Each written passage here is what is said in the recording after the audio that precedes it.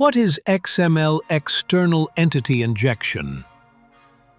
Imagine your house has a mail slot that automatically opens any envelope dropped through it, even if it contains a key to your neighbor's house. That's exactly what XXE injection does to websites.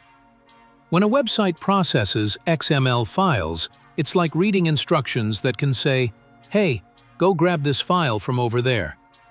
Hackers exploit this by sending malicious XML that tricks the system into fetching sensitive files like passwords or internal documents.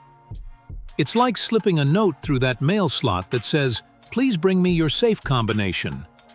The website blindly follows these external instructions, potentially exposing everything from database credentials to system files.